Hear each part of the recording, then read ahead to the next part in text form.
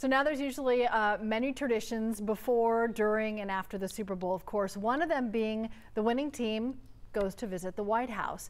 Can you guess, though, which president started that tradition? After winning it all, the next call? It may come from the White House to recognize the world champions. The first Super Bowl winners to be honored by the president? The Steelers in 1980, when President Jimmy Carter waved a terrible towel, part of a ceremony celebrating Pittsburgh also winning the World Series. Honoring the Super Bowl champs at the White House then became an annual tradition during Ronald Reagan's 2 terms. And that's the beginning of how Super Bowl winners often end up at the White House.